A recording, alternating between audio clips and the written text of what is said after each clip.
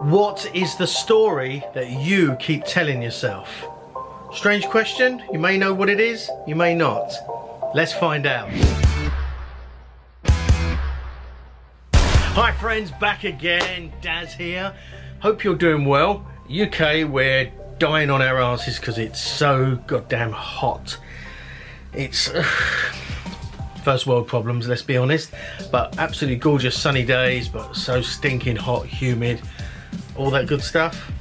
Anyway, hope you're well. So, what is the story you're telling yourself, and why is it important that you know what it is and maybe change it? So, what is this? If you don't know what I'm talking about, the story you tell yourself is almost like a repeated kind of affirmation of your mindset and what you think about life and just generally about you. And it's something that you kind of constantly tell yourself, consciously or subconsciously. So it could be things like, I'm not a gym person, I don't like spicy foods. They're kind of quite sort of superficial level stuff. And again, not really life-changing. What the effect is of saying that to yourself, that story that you're telling yourself that you're not a spicy food person or you're not a gym person, is it affirms and confirms to you in your subconscious that going to the gym or eating spicy food in this example is not something you'll do. And so you're never likely to try those things or do them because it's just not you. It's not part of your makeup.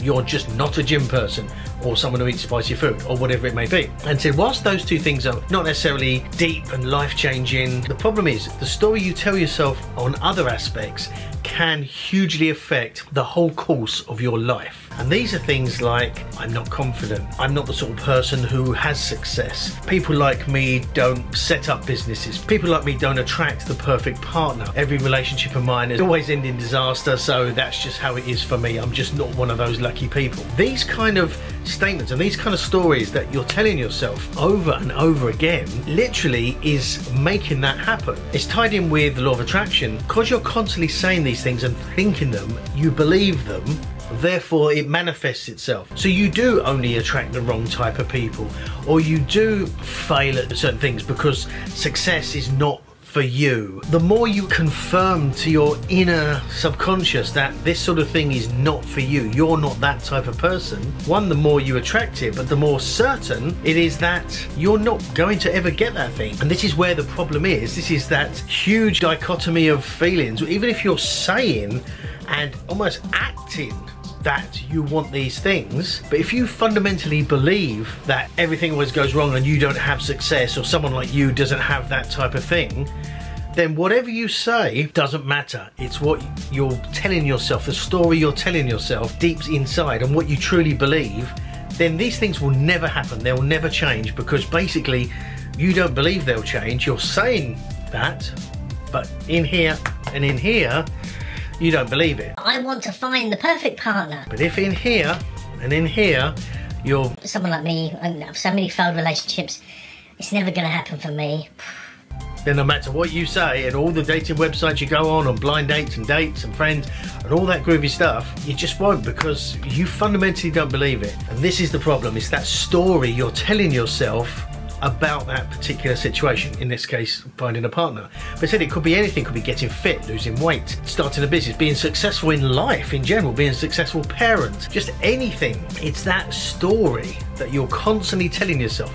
And let me know in the comments below, what's the story that you're telling yourself constantly? Just take a moment and ask yourself, what is the thing that you're constantly telling yourself about things in life, whether it's success, whatever that means to you, or relationships, or fitness, finances, whatever it may be.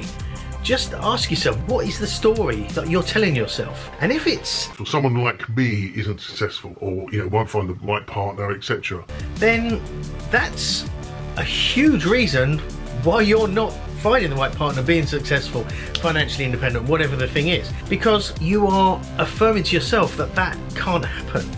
And it's a massive self-fulfilling prophecy that the more you tell yourself it won't happen, it's not going to happen, full stop.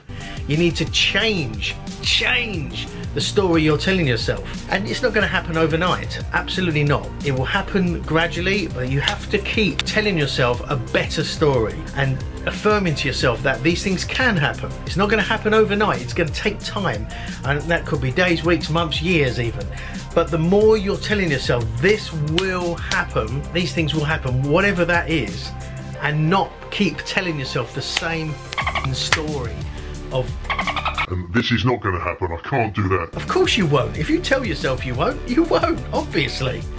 It frustrates the out of me when people are just so, oh no, that Positive stuff just doesn't work, no. It doesn't work for people like me. I've tried it, it doesn't work. No, it doesn't fucking work because you're still telling yourself the same negative.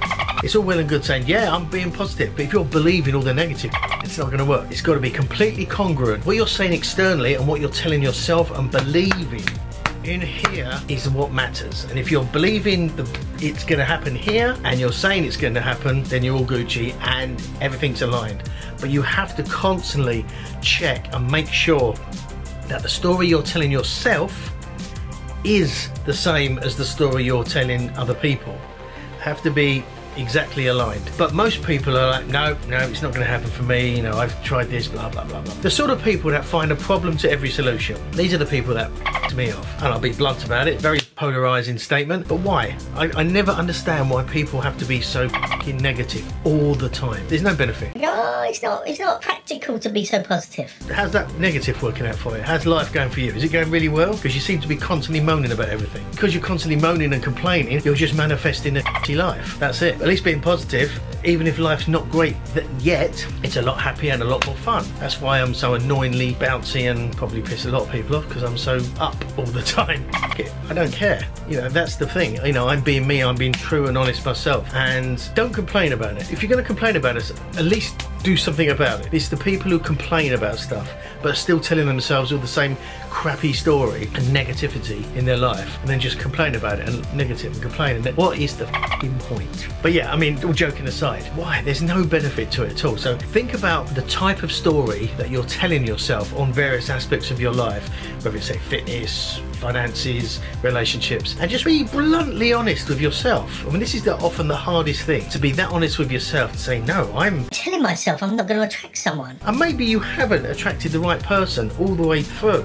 So it's I can see why, and I totally get it, where you're going, well, I'll never attract anyone decent because look at all the sort of the nightmares I've attracted so far. And that may well have been the case, but that's then doesn't mean you can't. And it could also be that after one or two bad experiences, you're like, oh, I only attract bad people, and therefore you attract more bad people, and it just basically strengthens the idea that you only attract bad people. And keep doing that, and then you attract more bad people, and it's a self-fulfilling prophecy. Break that chain. Look at the stories you tell yourself and change them, basically, and your life will absolutely change. Things will turn around. You'll start being happier. You'll feel freer. You'll feel just lighter. It's something like this weight has come off your back. That it's almost like enlightenment. You know, I don't want to be overly religious or spiritual about it, but it's almost like that kind of situation where you just feel free. And I've just had this in the last few months, and this is not a religious or spiritual thing at all, but it's just being truly honest, not only with other people, but more importantly with yourself, of your faults, your good points, and acknowledge your good points, acknowledge your bad points, but just acknowledge them and be comfortable with them, and just go with it and be brutally honest with yourself and others, and just live an honest, true, authentic life. And it's like all the weight of the world just falls off your shoulders. It's so freeing. It's weird for other people because people aren't normally that honest. It really is odd, and I've had a few strange reactions because people aren't normally that honest and don't have any bullshit or games or anything like that. It's the way forward, I tell you. So hopefully you got some value from this and some interest, but you know, just look at that story that you tell yourselves and then just change it for a better one.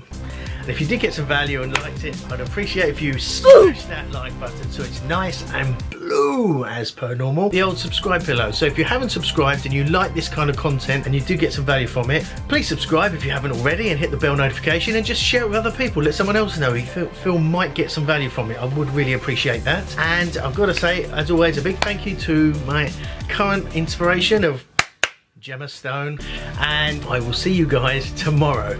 Bye-bye. Thanks again for watching, guys. I really do appreciate it. If you haven't subscribed already, make sure you do so down here, and check out my other video down here. Remember, live your best life and profit from that passion. See you next time. Bye-bye.